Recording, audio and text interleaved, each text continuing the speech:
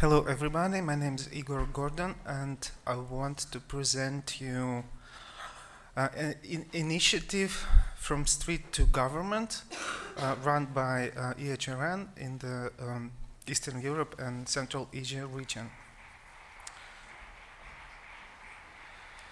So, a bit of context. There are a lot of factors that contribute to growing of epidemic of HIV in Central and Eastern Europe and Central Asia. But the one very important factor, this is low coverage of harm reduction services. That's far below the level that could make impact the course of epidemiological development. HIV prevalence among people who inject drugs in some of the countries is from 10 to 50 times higher than among general population. It's a fact that people who are afraid of police and they are reluctant to seek healthcare and HIV prevention services. Another key contributing factor to the spread of epidemic is harsh drug policy with its negative consequences. The drug-related legal environment and the policy implementation in many countries of our region is far from what we could call a balanced approach. So, in this context, the project started in 11 countries, and in 2016, last year, in cooperation with the Eurasian network of people who use drugs, as a part of International Harm Reduction Consortia supported by Robert Carr Network Fund. And this project is added value to the existing street lawyers programs in those countries to provide legal assistance to people who use drugs and to protect their rights and document the human rights violations in Eurasia region. So through the engagement of community leaders, advocates, and legal advisors, and country coordinating mechanism members from communities, it was decided to focus on and mobilize around two key advocacy issues: the criminalization of drug use and access for people who use drugs to pain relief and drug treatment. And during last year, we gathered about 200 testimonial cases as evidence of human rights violations against people who use drugs. And this had then formed the foundation for advocacy work with community representatives and presenting the result as key national and regional forums. The videos and information have been used for national and regional advocacy to highlight to government representatives the extent of the problem and to support the meaningful involvement of people who use drugs in more detailed discussion, such as country coordination mechanisms or other task force on national level. And I want to present you a short video as an example on how the initiative works. Another video challenge.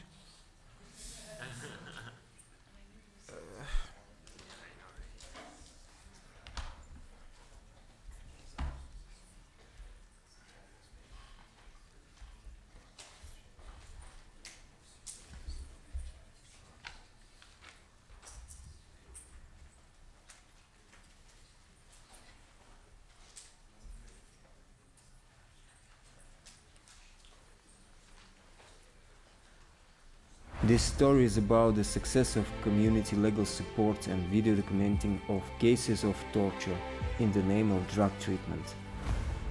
I am Alexei Kurmanaevsky, a street lawyer in Russia.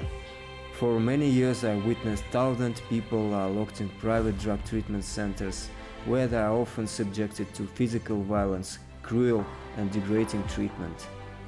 Most victims are afraid of taking action, including due to the lack of any support from people they would trust to. As a person who used drugs and a lawyer, I talked to many of them. Together we started video recording victims' testimonies.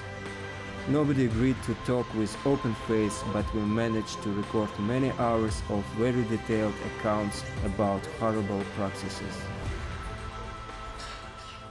Непосредственно за это время приезжали новички, которых привозили привязанными, избитыми, то есть их сразу уводили в баню. Если там они оказывали какое-то сопротивление, их просто били. Да, ну я сказал, говорю, ну вы не имеете права, как бы.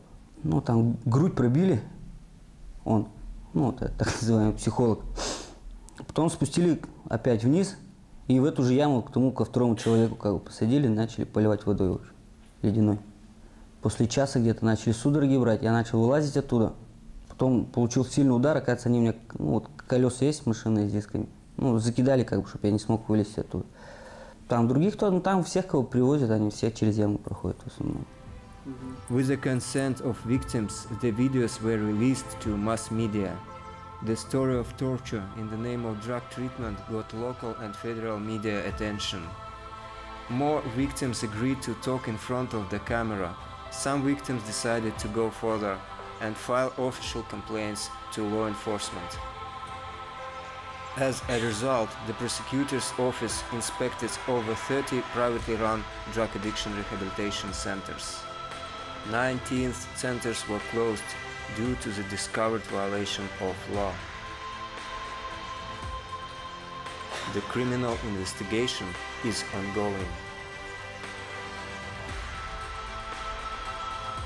With an appropriate technical assistance, Street Lawyers Project can be a very effective vehicle to bring justice to people who use drugs and other most vulnerable communities.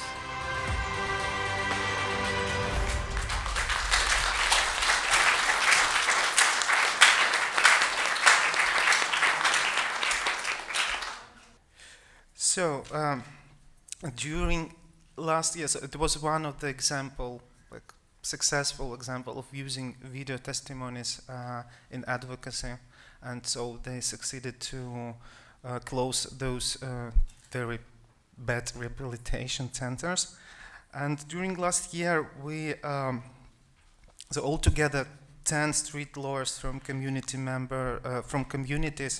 in those countries, in 7 countries, received also small grants to do an advocacy on a national and local level, and also to do a mobilization.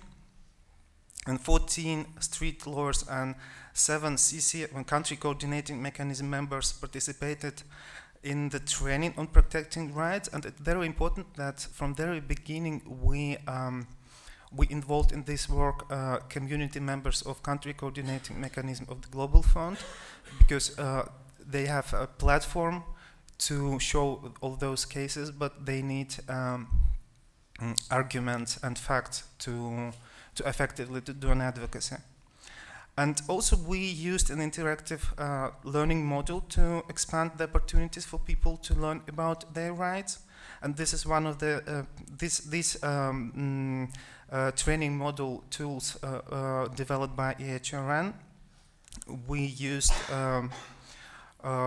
for street lawyer schools, and we also provided small grants to organize these kind of schools in countries. So some practical lessons learned from this project.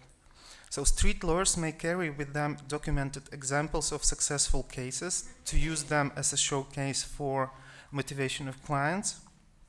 Mediation is not bad. If mediation led to effectively completed cases, it's a success. And video documentation with hidden faces also works well here. Such materials is very easy to distribute and also to present to media.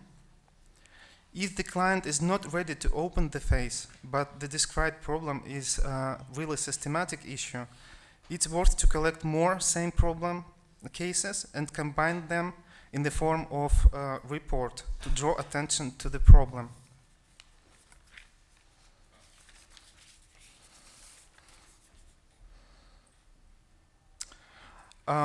in the process of work, this is necessary to collect and analyze the reasons why people don't want to protect their own rights. And it is important to inform clients properly, so they don't have false expectations from street law, but have a clear understanding that their efforts are important not only for them personally, but for the community as a whole.